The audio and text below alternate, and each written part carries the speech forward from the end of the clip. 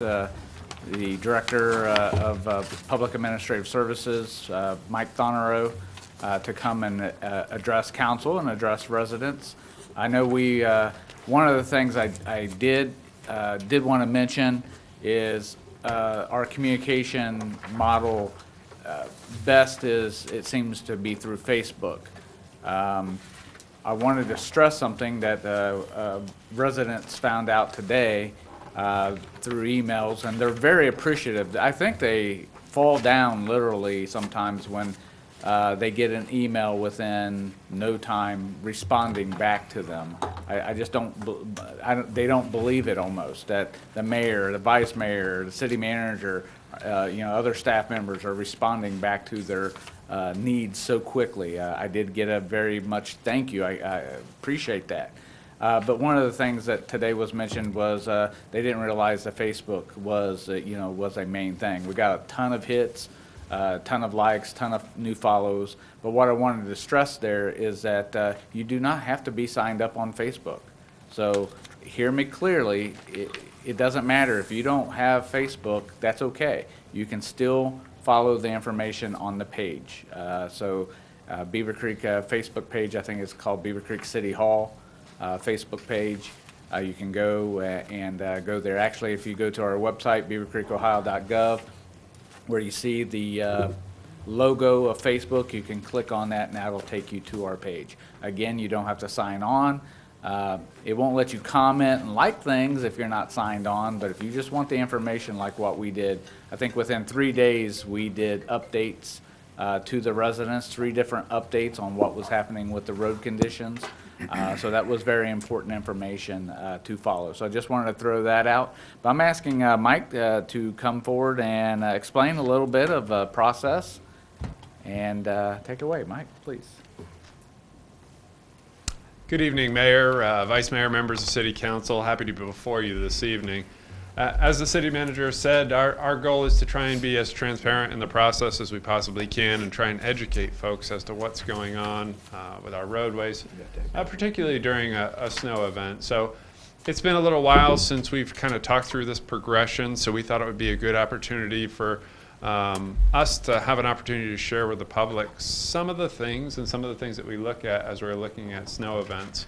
And then we'll kind of dissect an example, one recent event, our President's Day event, to kind of talk through that so that both City Council and the residents at home who are watching have an understanding of why we're doing what we're doing.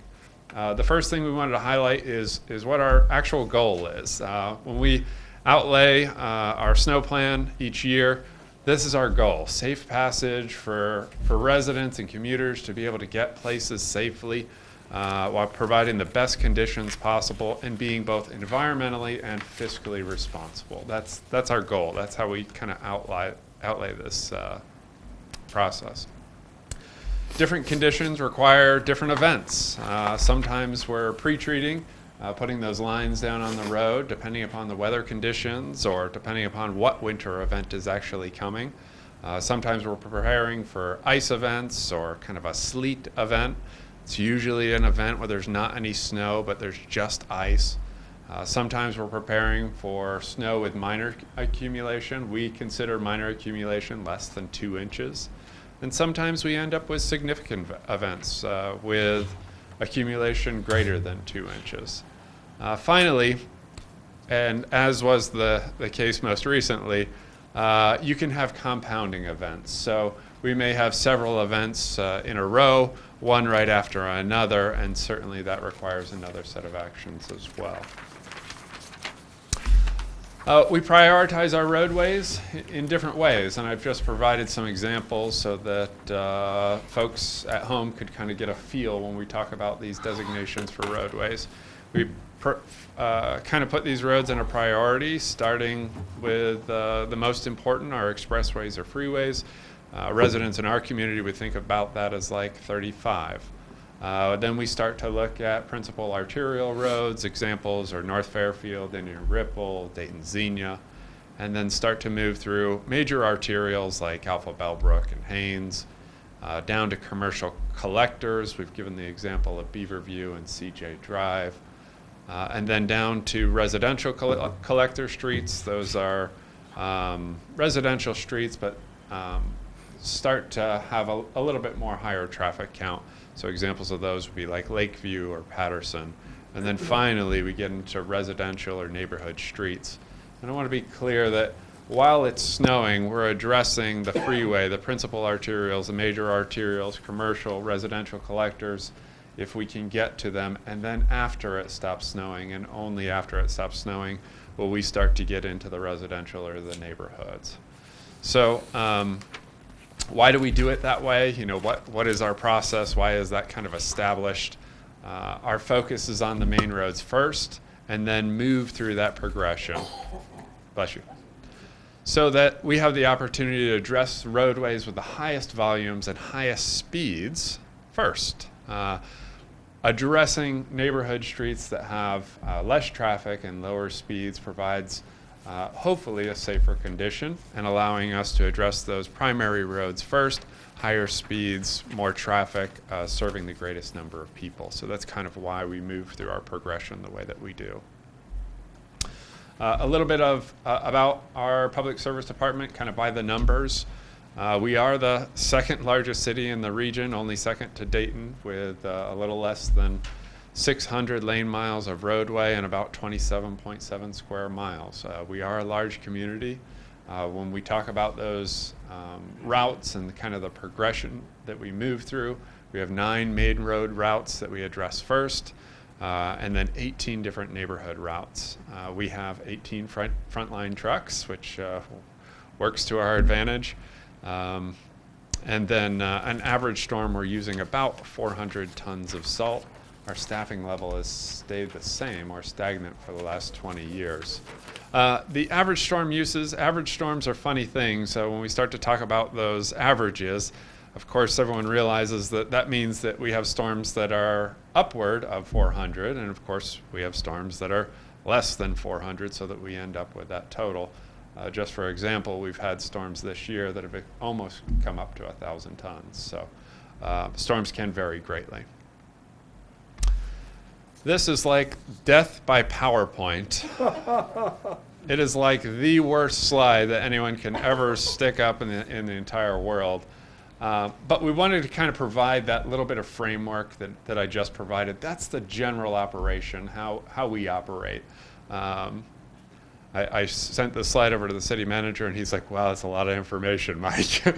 But I just kind of wanted to talk through so that residents could kind of see how that plays out and what that looks like. And again, the goal is just to try and provide additional information so that people understand what we're doing when we're doing it. So we highlighted the President's Day event. We had several events prior to this event. We had treated several events prior, and our staff had been in addressing salt and plowing, and of course an impact on our staff.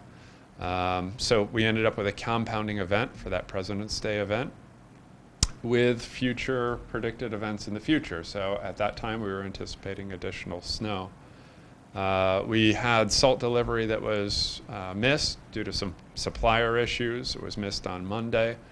We did bring staff in on Saturday to receive salt because we were notified that if we could bring staff in, that they would bring it to us. So we were able to accept some salt on Saturday.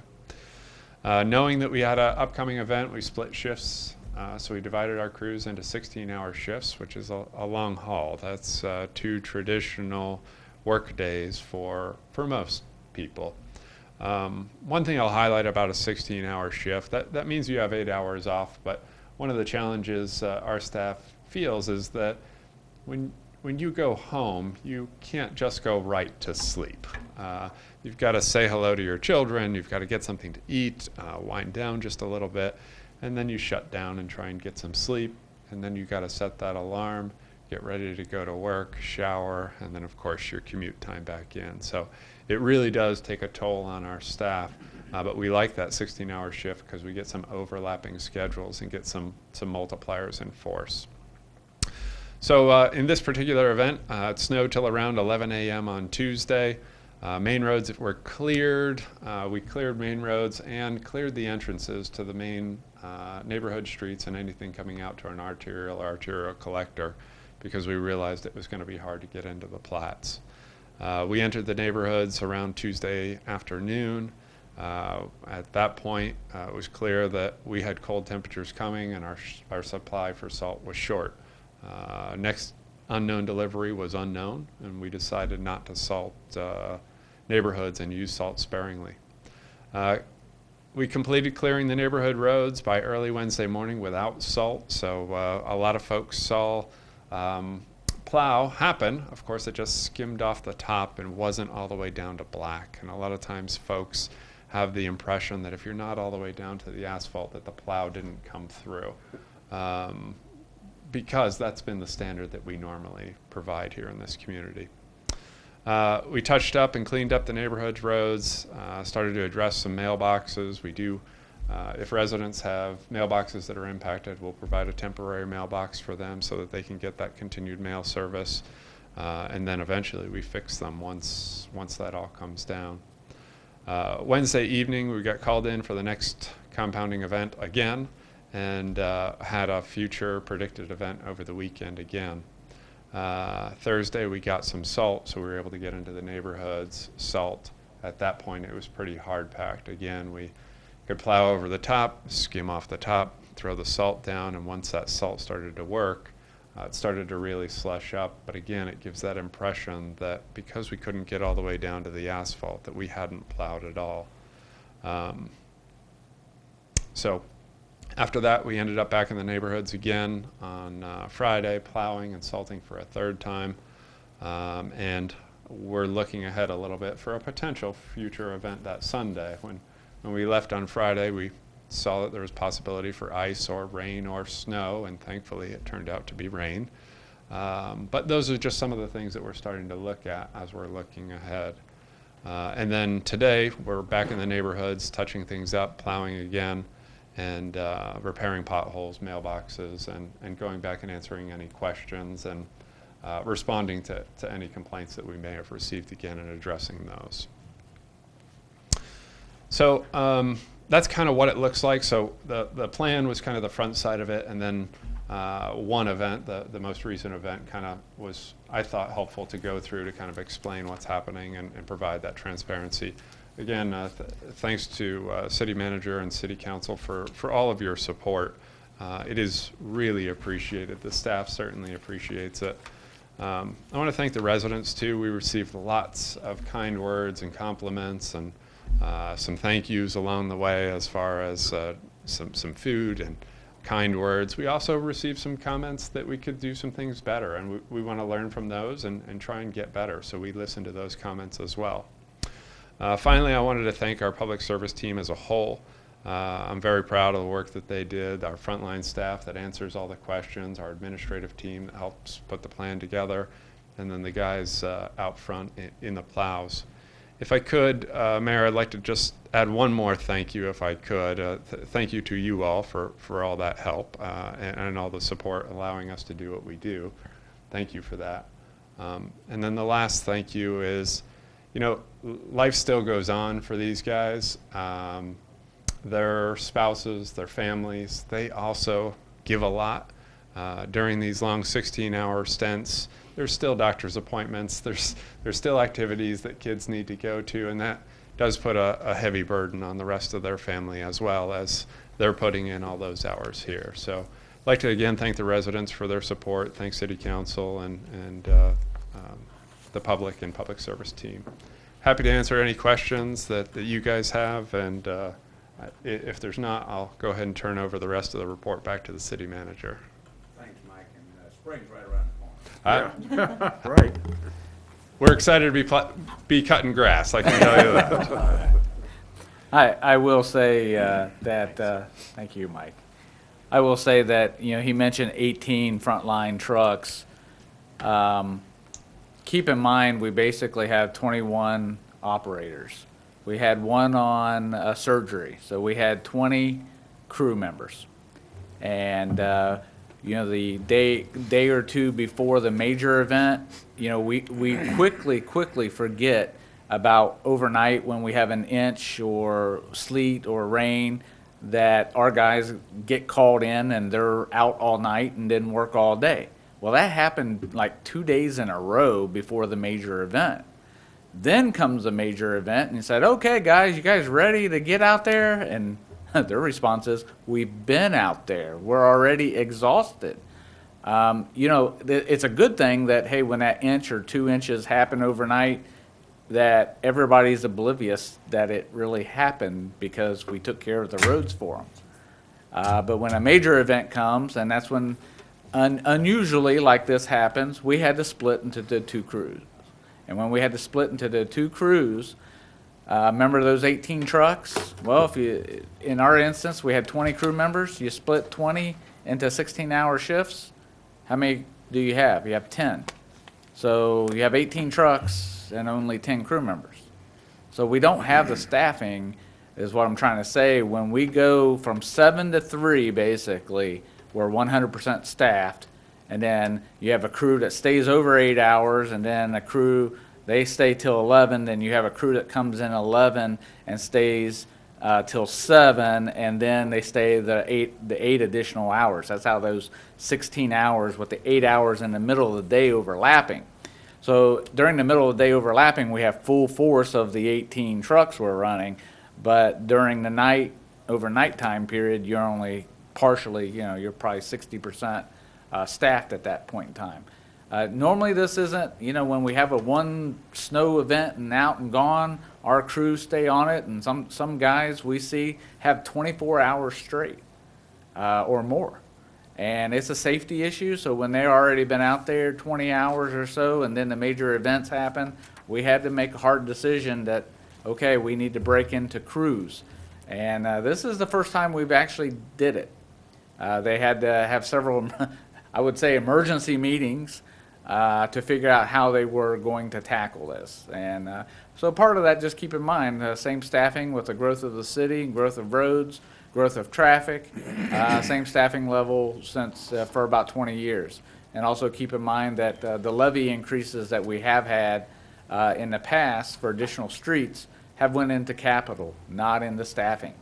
So it's went in not into additional staffing, but additional asphalt, additional projects. So just wanted to point that out. That's what kind of really happens. And then on top of that, causing us a little bit of a delay into getting into the neighborhoods because you're not fully staffed the entire time. But then to find out when we're getting ready to go in the neighborhoods, we have no salt or very sparingly. That just was a insult to injury already. But I'm really proud of the job the guys, the crews did. Outstanding. They worked hard, and I can just communicate to the residents that they care about what they do. They really care about what they do. They love what they do.